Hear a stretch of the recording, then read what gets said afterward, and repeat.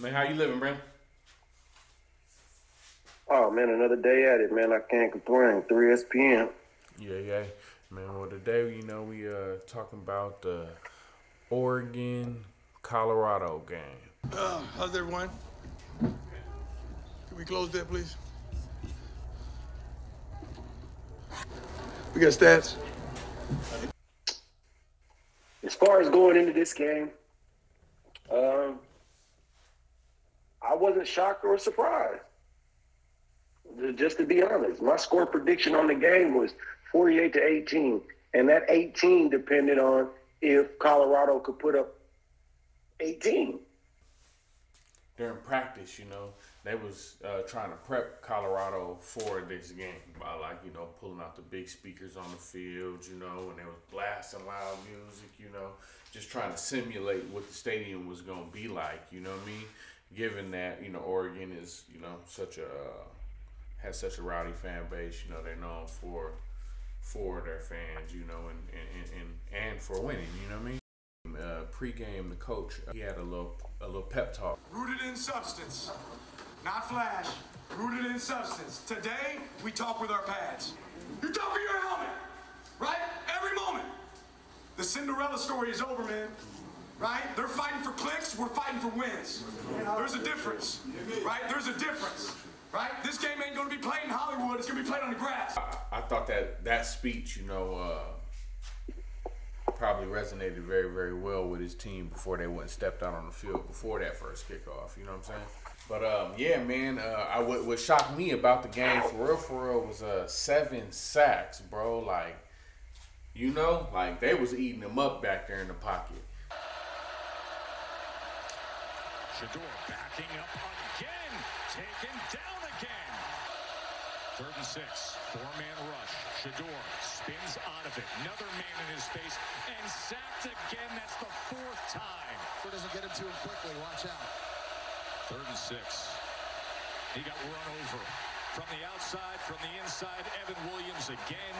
It was a great defensive outing, you know what I mean, for Oregon for the most part. Colorado did get hit with a lot of penalties, man. Like, that was my thing. I think what I got from it was a lot of mental mistakes, and then they were just out-coached. Like Deion Sanders was saying post-game, in the post-game press conference. It's a good old-fashioned butt kicking. It's no excuses, no nothing. Their coaches did a heck of a job preparing their team. Obviously, we didn't. We lost offensively, defensively, as well as special teams that fake punt. And they are going to fake it. And it is going to work out. Would you look at this? That was from their own 17-yard line as they fake it with Casey. Kind of got them really rolling, and they didn't stop. That's all they could do, is really review the tape and revise, and come back better, and stronger.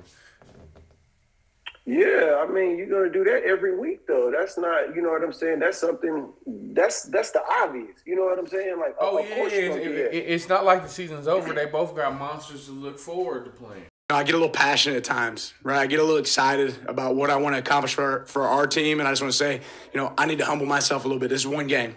Deion was saying, like, they act like they're playing against him. Their competition's with him.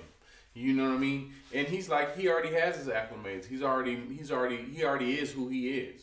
You put added pressure on these kids, you know what I'm saying, and on your team, if you want to be honest, you know what I mean? You put added pressure by all your antics, you know what I mean?